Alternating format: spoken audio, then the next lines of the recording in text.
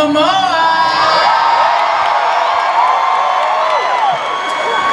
really only decided to do this panel so I could hug Aquaman at the end of it. That's pretty much, like, I'm done. Bye guys, I'm cool, I'm leaving.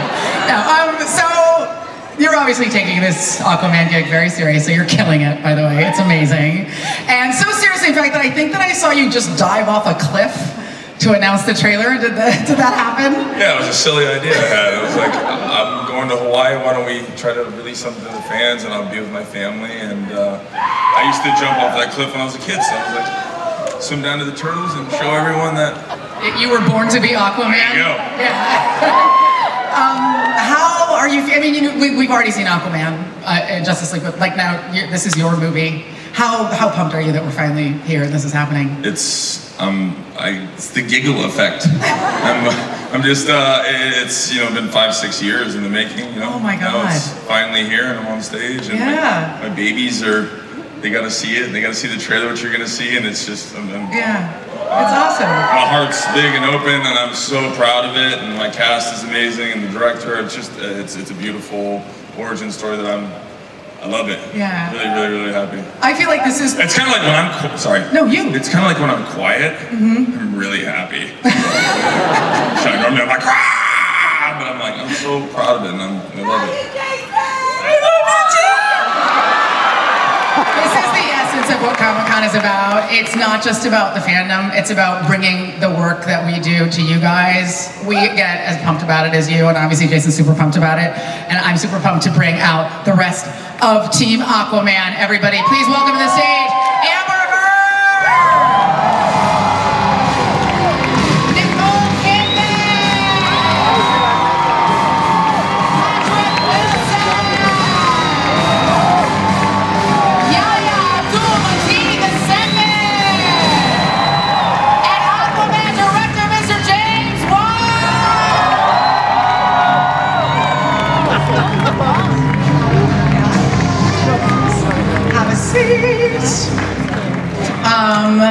Welcome everybody, welcome to Hall H. James has dope hair, per your usual. It's so good to see you. It's so good to see you again. I did a movie with James years and years ago, and I'm super excited to be up here with you now. So happy. How stoked are you to be back in Hall H, now that you're able to finally show us some big juicy chunks from this movie? I'm super anxious, but really excited at the same time. Yeah. So I know the fans have been, chomping at the bits for a while now, and I just want to say I'm very grateful for your patience, but you're finally going to get to see something. Cool. What can you tell us? We're going to see some stuff from the film today, but what can you tell us about the experience of concepting this world and your vision for the Aquaman film? Yeah, one of the biggest things I wanted to do was kind of create a superhero films that we've never kind of quite seen before, and so kind of going into it, I feel like there's a lot of superhero stuff out there, and so I want our film to be a little bit different, a little bit, a bit more unique, so to speak, right? And so my movie in some ways played more like a science fiction fantasy film than your traditional superhero movie. And I guess when you see the trailer, you get that idea. Awesome. To everybody, to the cast, and we'll start with Jason.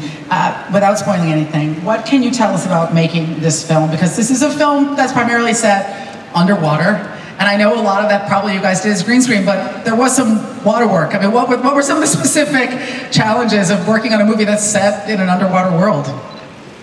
Who wants to start? I love how everyone looks to me. I've said it before, I've got this rash right here from James. I think we all kind of share the same skin. Wait, I feel like you need to elaborate. Basically because... Clarify! There's more information. Clarify what he's... We're in a harnesses a lot, and so it's, That's right. We don't do too much with water. Yaya spent we drowned Yaya. You drowned Yaya? You actually drowned Yaya? Well, actually, one of the challenges that I thought I was going to face was having to swim. Actually. Wait a minute. So you weren't a swimmer before the movie? Well, look. So I could explain. So I get the audition. I send in the tape, and then I get the call from my agency, says, hey, you know, they want to see you for the movie. So I'm on my way down to Los Angeles, and I tell my agent, I said, hey, this is great and everything, but I can't swim. I just did Baywatch, and I'm doing all these water movies. I'm like, hey, and I don't want to be that dude, right? I'm like, I can't swim. You know? Well, so, we sent him to swimming training school. Right. Really? So I actually secretly learned and taught myself how to swim during the mornings and during the evenings. The first thing I did when I landed was I bought a pair of goggles, a kickboard, and went down to the hotel pool, and I'm like, I gotta get ready, gotta get ready, gotta get ready, gotta get ready. You know, it's probably, you know, months of footage of me getting incrementally better and better and better. Right. They just CG, made you by CG, like made you a better swimmer. They made your flutter kicks more beautiful. I was fine by the end. I was fine. And no, and I didn't swim, and I did never have to swim. Swim in the movie? But now, I feel like every actor has said, like, oh yeah, I can ride a horse. Then they get the job. Every actor has done that. Yeah. Well, I was so lucky because I got to lie on a rock. My opening shot in the film is being washed up on this rock. And I got to lie there with massive waves crashing over me. And I'm thinking, the bigger the better. Come on, James, give it to me. That's why I'm doing this movie. That's amazing. Big waves. And Nicole was the trooper, because literally we were pummeling her with massive water tank, huge water tank and huge rainstorm, just pummeling down on her. And when you get hit by those drops, it's been like pelted with rocks. Yeah. So it's pretty painful. I love it. You were just like, bring it on. This is your first Comic-Con, Nicole. This is! So thank you for being so warm and welcoming, and I'm thrilled to be able to say this is one of my firsts. I've done so many things in my career, but this is my first Comic-Con,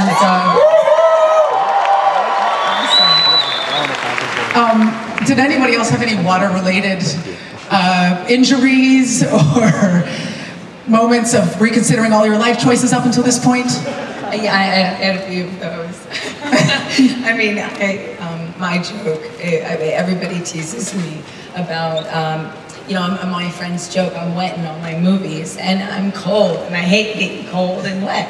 And so I thought for this one, how ironic, I also don't really like to swim at all. I don't really, beach is fine, the ocean, no interest. So of course I get cast in Aquaman.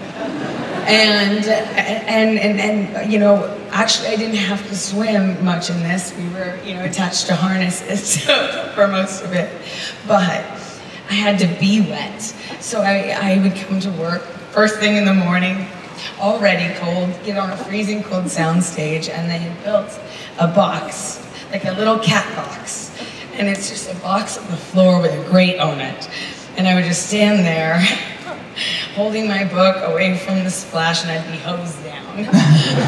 Every morning. Every morning, I would say, grown-ass woman here at work, getting hosed down. Here I am at work.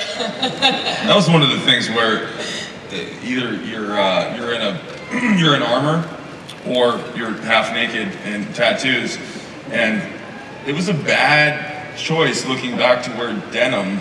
So those, you know, they look like leather pants. They're not. They're wet 20-ounce denim, and it's hard to move. And James was, when I got dropped in this one scene that you're gonna see, I get dropped down from the ceiling in the submarine, and you're like, get lower, like this cool stance. I'm like, James, I'm like bottoming out right here. This is wet denim, bro. I'm like, bam. He's like, do it cooler. I'm like, bro, what do you? I did tell you to take your pants off. A lot of your fans were really happy about that. Hey, we have to have a sequel somehow. Well, we've been waiting a long time, and I understand.